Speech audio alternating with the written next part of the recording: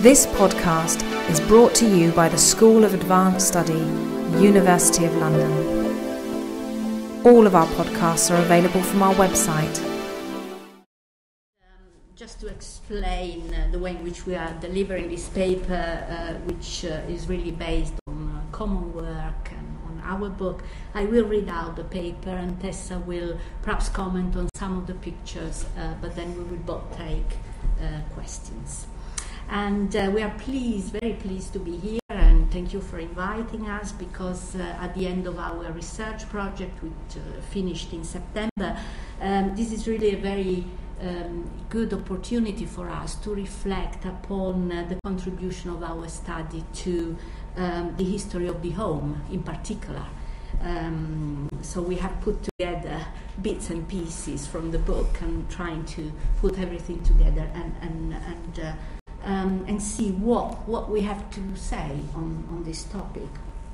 I think we can agree that so far health concerns have only been marginal to any explanation of how the domestic material environment changed during the early modern age.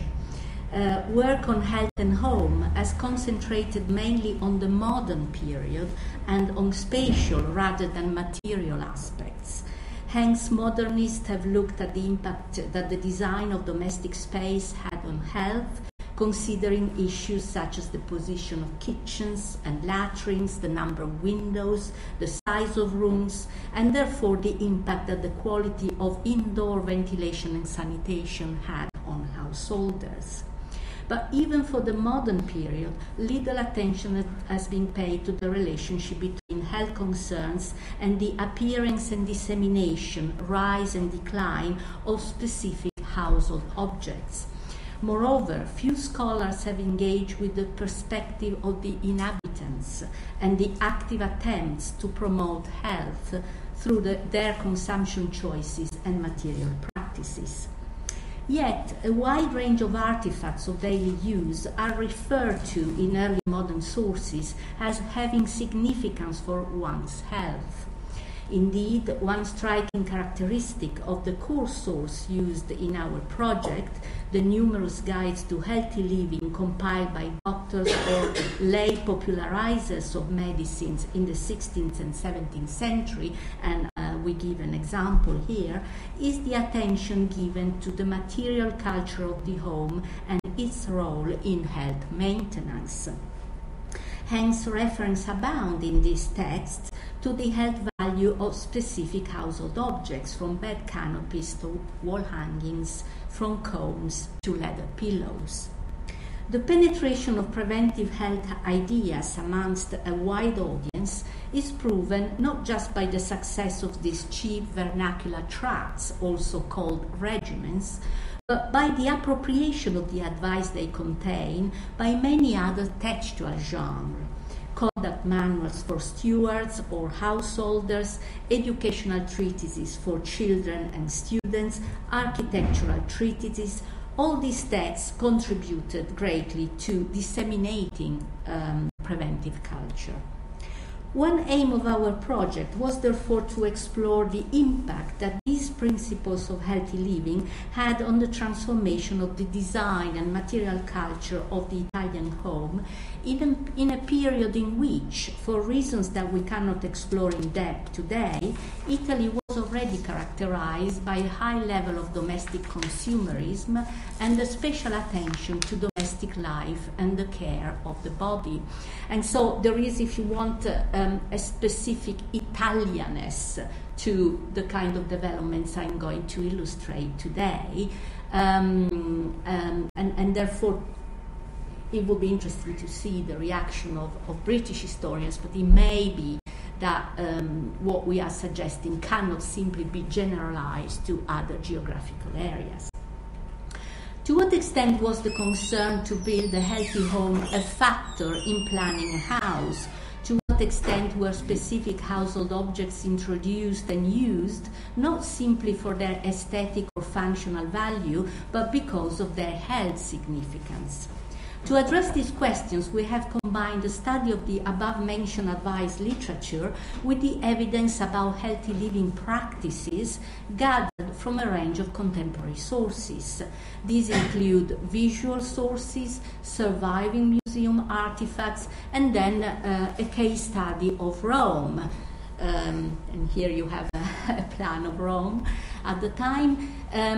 So we have looked at a sample of household inventories from Rome and at the private letters exchanged by members of patrician and noble families based in Rome and in the Papal States.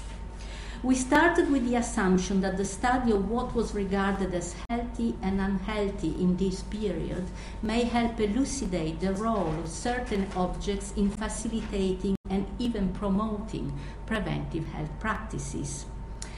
We saw that two aspects of the way in which health hazards were conceptualized in this period had a particular significant impact on the construction of the early modern domestic environment. First, the emergence of new definitions of bad and good air during the 16th century, and second, the growing attention paid to the vulnerability of certain organs and to the need to protect them. So let us consider these two developments and their consequences. From the 1560s in particular, we noted that definitions of good and bad air in regimens highlight a shift away from anxieties about the effects of putrid air produced by marshes, carcasses, and certain plants towards a fear of cold, damp, and windy air. One factor in this shift might have been the increased familiarity in the 16th century with Hippocratic texts, with their strong focus on the impact of local environmental conditions on the body. But similar concerns were also found in other areas of classical learning, which became available in Latin precisely in the 16th century, such as the works of Pliny, Ptolemy, Vitruvius, which all place great emphasis on the relationship between air and health. The voyages of discovery, overseas trade, and a rising interest in geography also lay behind this interest in the winds, climates, and locality. As a result of this enhanced awareness of environmental factors, far more attention was paid to how to locate and design a healthy home. On the one hand, architectural treatises appear to be imbued with health concerns. The crucial influence here was represented by the 10 books of architecture by Vitruvius, first printed in Latin in 1486 and in Italian in the 1520s. Early in his treatise, Vitruvius clarifies that any architect, I quote, should know the science of medicine and know about climates, airs, and about which places are healthful and which disease-ridden. And I quote, consequently, substantial sections of this treatise are dedicated to how to choose a suitable location for one's home and how to orient it with regard to the local air quality, so as to best preserve health. In the Renaissance, Vitruvius' advice was greatly elaborated by architect Leon Battista Alberti in his treatise on architecture, printed in Latin in 1485 and then published in Italian in 1546. And throughout the following 2.5 centuries, the advice imparted by Alberti was reiterated in greater detail in other architectural treatises. For example, in 1615, architect Scamozzi devoted 60 pages of his treatise to cover more or less the same ground, but also included an updated account of the different climates and winds to be found in all the principal cities of Italy. Advice on the importance of the location of one's home for one's health was also taken up by 16th century medical writers and by manuals for heads of households. And there is much evidence that people themselves took seriously this kind of health recommendation when it came to choosing the site for their home. The French essayist Montaigne, who travelled to Rome in 1581, observed that the Romans were so aware of the way different areas in the city could affect their health at different times of the year that they, I quote, changed their homes by the season, some renting out 2 or 3 palaces at great expense in order to rehouse themselves appropriately each season according to their doctor's advice. Many patrician families also solved the problem by owning 1 or more country villas to which they repaired in late spring and stayed until the early autumn. Indeed, villas certainly proved immensely popular with 16th century elites across Italy. The years between 1540 and 1620 were the high point of this fashion. Dozens of magnificent villas were built, for example, on the hills in Rome. And we're just going to try and draw your attention, for example, to how, whereas early in about the 1510s, one of the first suburban villas was built down here by the river Tiber by Chigi, Agostino Chigi. Towards the end of the century, and there isn't a pointer, up on the top left-hand corner, the Villa Medici was built in 1570s. Up on the, which hill is it? It's the hill above Piazza di Spagna. And further over, a bit to the right, on the Esquiline Hill, around the same time, 1570s, the Villa Montalto was built. There are many more examples in the early 17th century. The Pamphili family built their villa out here up on these hills. So they went up. The growing fashion for villeggiatura and the related culture of otium, that is leisure time spent withdrawing from public affairs in the country villa, inspired by classical models, were profoundly linked to ideals of physical and mental healthy living. And there is evidence that the healthiness of the air was a key consideration for those who commissioned villas.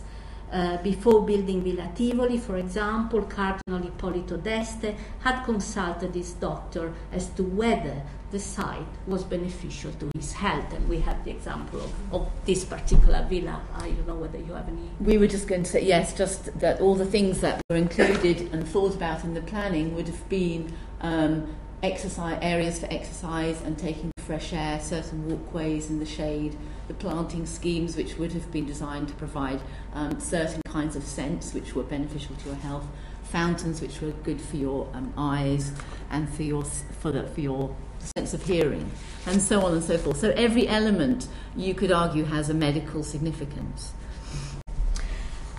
Beside their quality, height was another key consideration. City dwellers were warned that basement or ground floor rooms were made unhealthy by dust in summer and by the density, heaviness and thickness of the air in winter.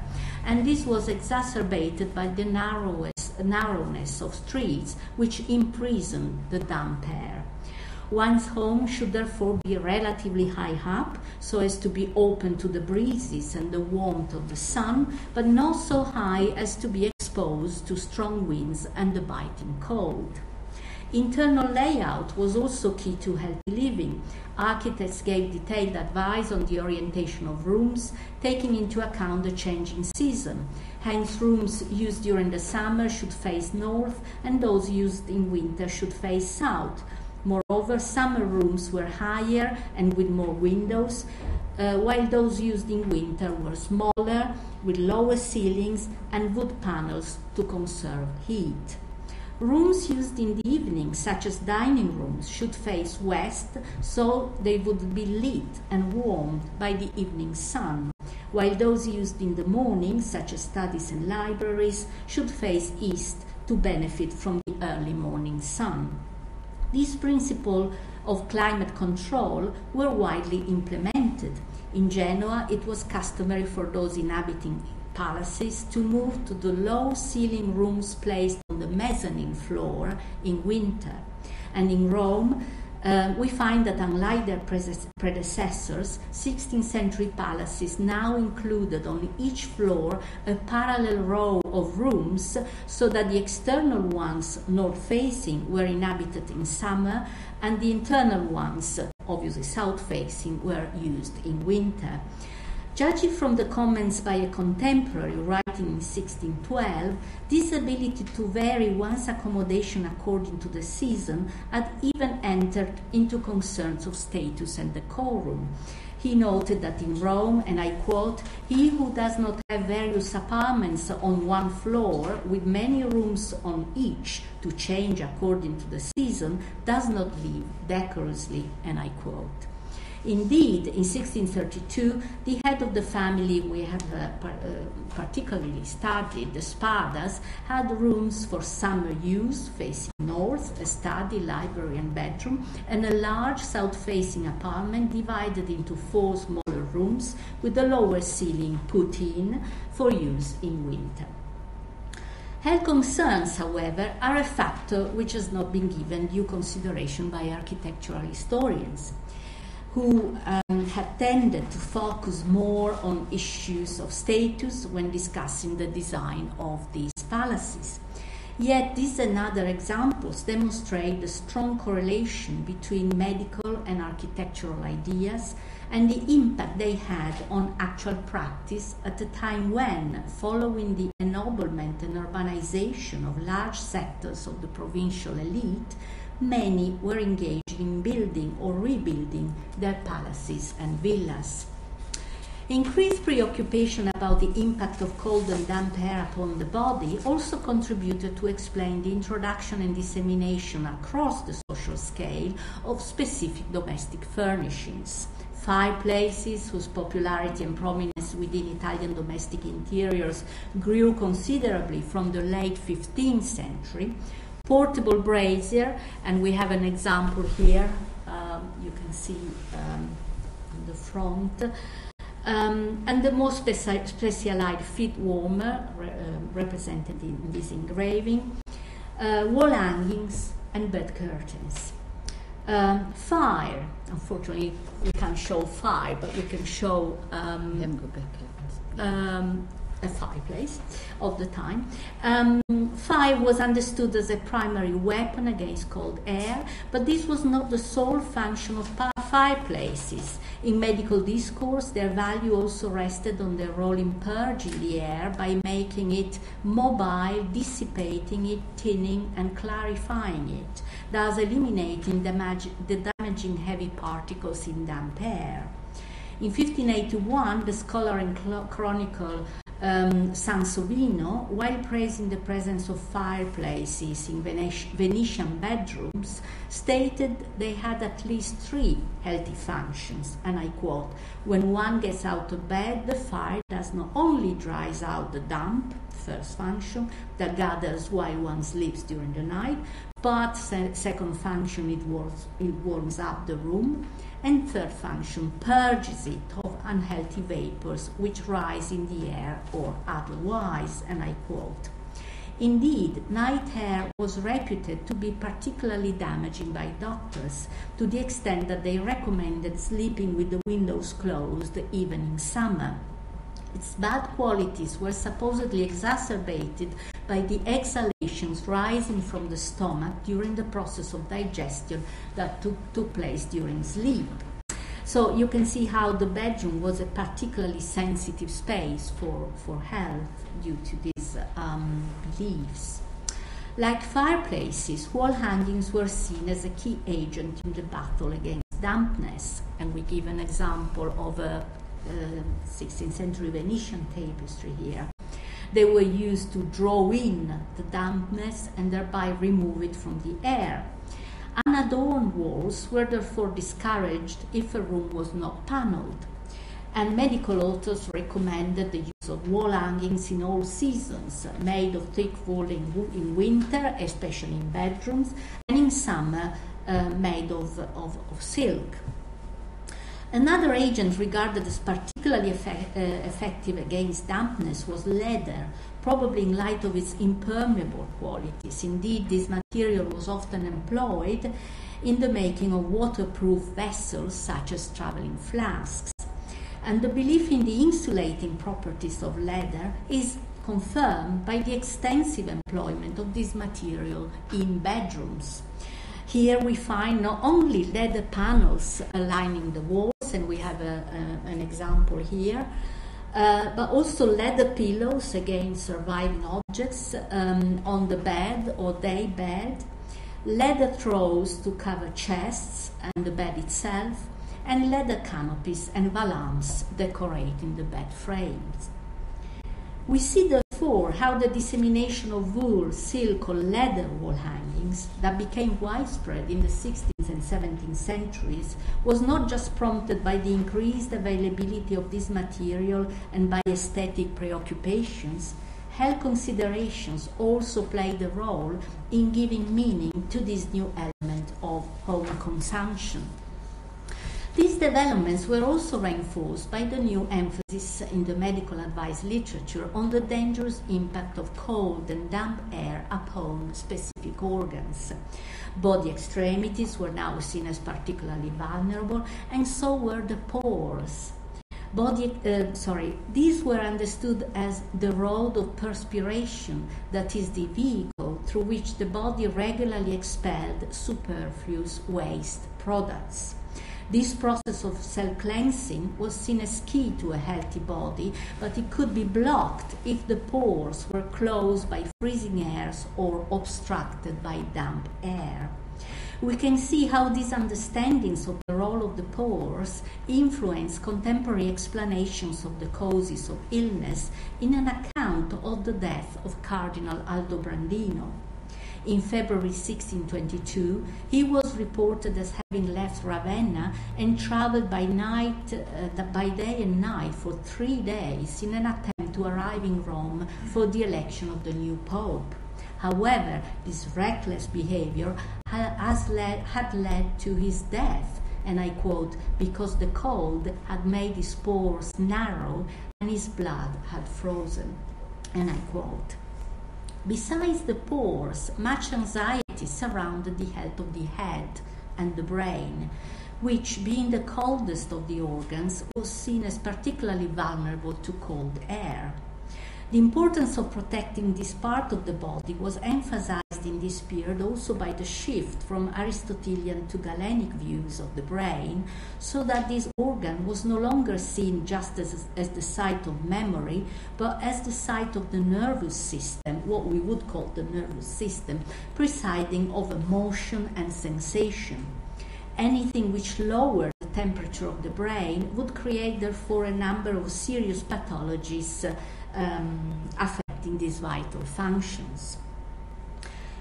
The other organ that one needed to protect in particular was the stomach, and it needed to be protected from cold air, since this may disturb the vital process of digestion that took place in particular during the night when one was asleep. And we even find specific cloths for the stomach in inventories that were presumably placed on this part during sleep, as suggested by medical advice. This was not an isolated case. The increased concerns about the vulnerability of certain organs encouraged the introduction and use of numerous other objects specifically designed to protect these parts of the body. This is evident in particular in the material culture of sleep and hygiene. First of all, these preoccupations account for the peculiar positioning of beds in bedrooms. Losing the central position beds occupy in the 15th century, and this is a 15th century image, so you see how they are central in the bedroom. Beds regularly figure in a corner of the room in the architectural plans of the following 2 centuries. You can see that from in this drawing by Scamozzi. So obviously in this way the bed is shielded from drafts originating from windows and doors. Often the need to distance beds from sources of cold even led to the displacement of the fireplace from the center of the wall, which was considered the ideal in architectural theory. Moreover, the fact that curtains and canopies became an integral component of the bed frame only in the 16th century, as you can see in this picture, is evidence of a growing preference for sleeping in a hermetically closed and well-protected environment. From mid-16th century, the bed frame presents, in fact, an important new feature. It includes pillars supporting a canopy from which curtains are now regularly hanging, creating a space completely enclosed on all sides and also above. And you can compare these with the earlier representations of beds, in which you can see how the curtain, even if it was sometimes used as an element that created privacy, was not part of the bed frame, but was hanging from rods protruding from walls, as you can see. And obviously you can also see how that creates only a temporary kind of privacy. Also, there is no canopy, so the bed is just closed on one side, and there are many other arguments to do with the number of lengths which increased over time, so also different types of curtains. Often defined as camera room by contemporaries, perhaps we can go back, precisely to stress this enclosing effect.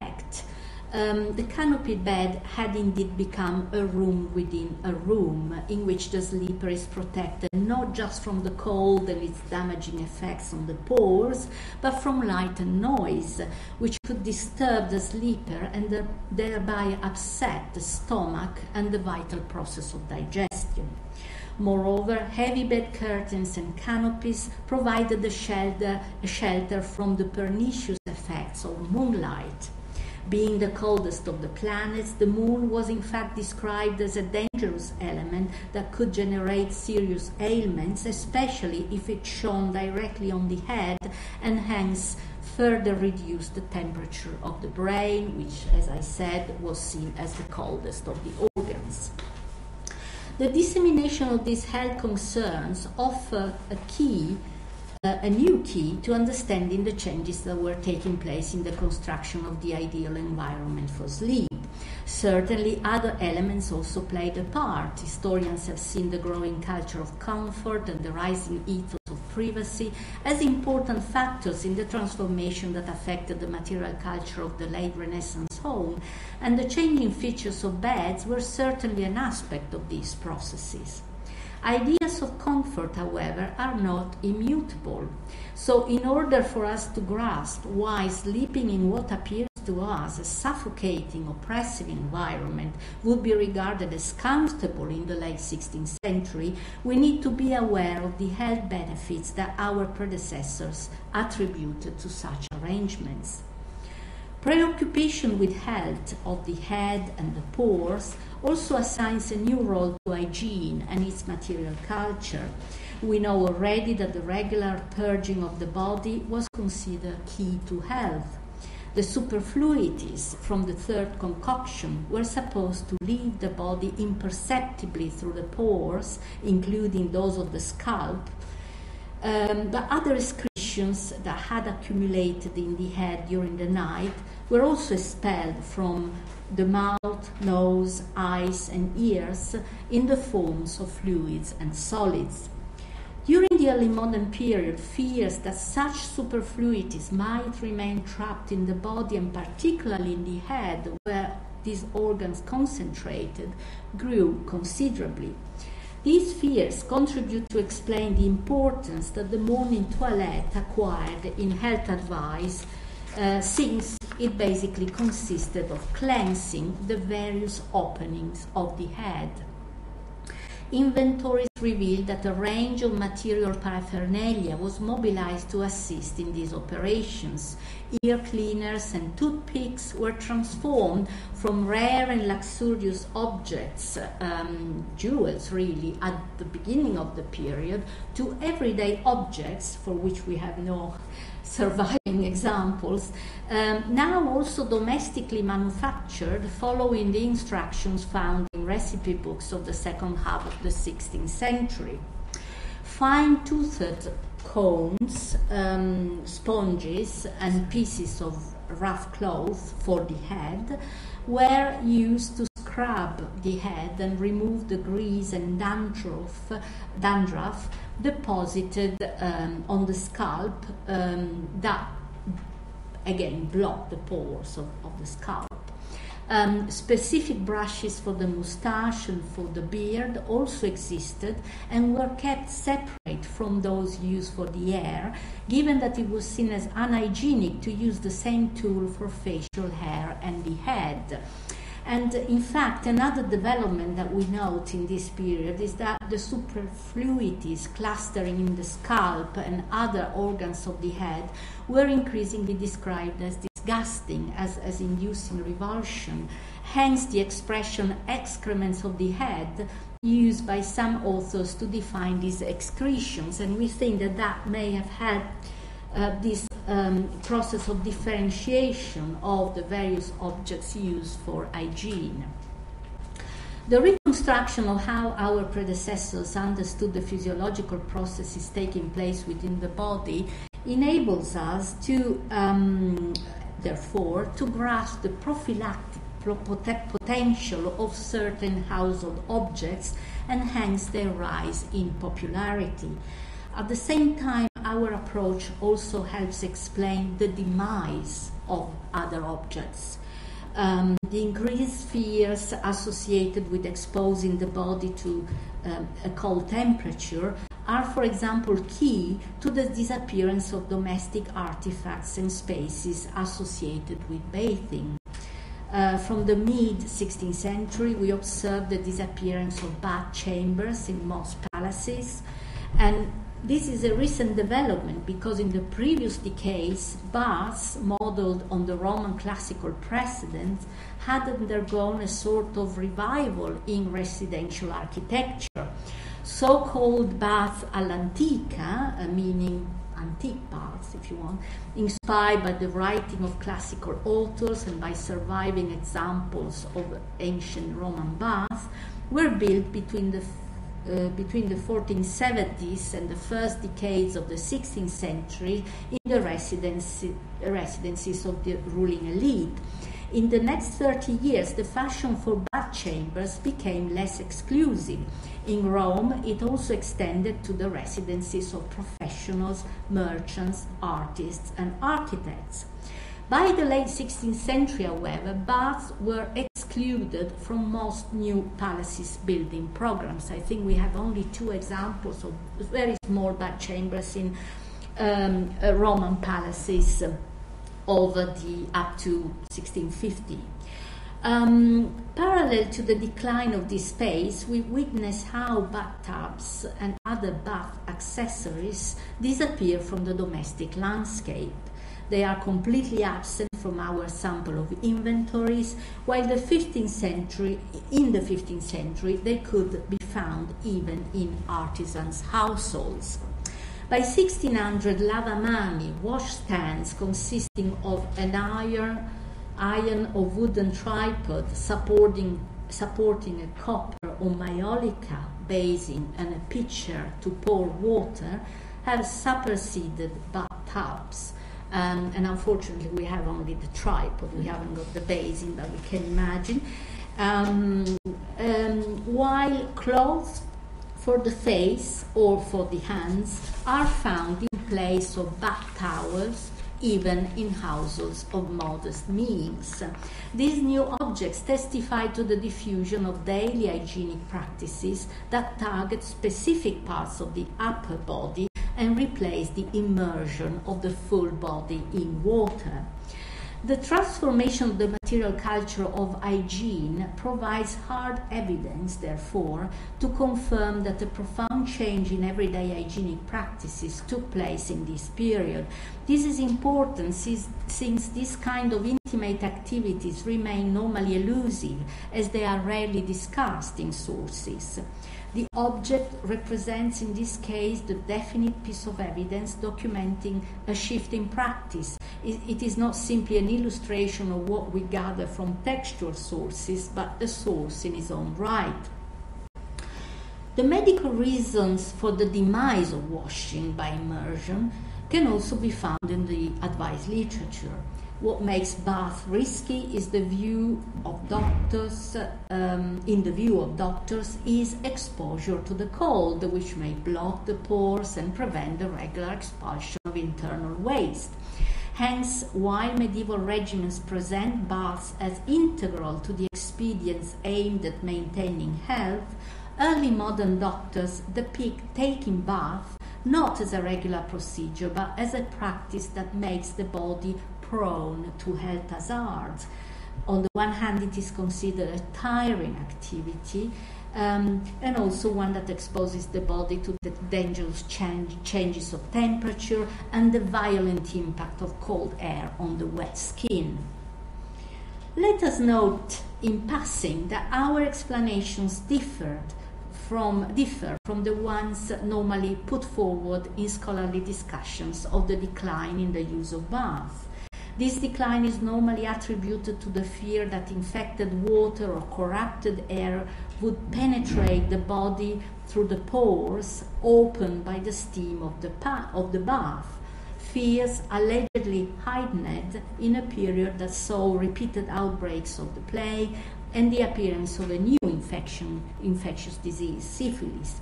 However, we argue that this idea appears alien to early modern medical thinking, this idea of penetration of the infection through the pore.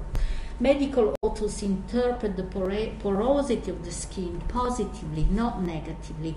They are preoccupied with keeping the pores opened so as to avoid the blockage of impurities which must leave the body.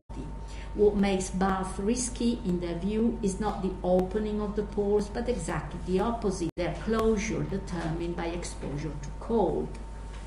Moreover, as we have seen, from mid-16th century, authors no longer conceptualize air as a carrier of disease, but consider it as dangerous or beneficial to health according to its temperature and level of dryness or humidity. Rather than being a result of fear, the change in hygienic customs that take shape in the second half of the 16th century is presented by contemporary lay and medical commentator as a sign of progress and social distinction.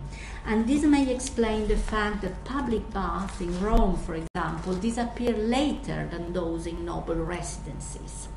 The decline in washing regularly is now depicted as an acquired freedom connected with the spread of linen underwear that efficiently collects dirt and residues emerging from the skin and spares the early modern person the risk of washing. Changing undergarments and bed linen regularly is presented as much preferable to exposing the delicate body of the gentleman to the risks posed by washing oneself. And both regiments and household management texts give precise prescriptions about how often changing garments and bed linen should be done. The redefinition of the preferred forms of body cleansing that we have illustrated had a profound impact on the house, its organization and material culture, also beyond the examples that we were able to give today.